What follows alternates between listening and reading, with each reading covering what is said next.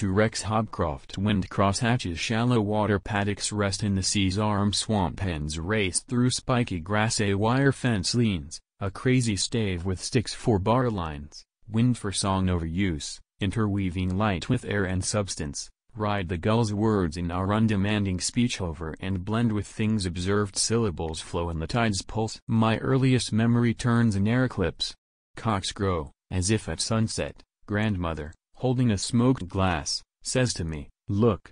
Remember this dot over the gold-brown sand my children run in the wind.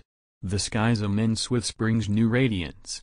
Far from here, lying close to the final darkness, a great-grandmother lives and suffers, still praising life, another morning on earth, cock crow and changing light over the skeleton of thought mind builds a skin of human texture. The eyes, art of another eye a thought guides it through the maze of light hail line becomes a firm horizon alts as it was in the beginning.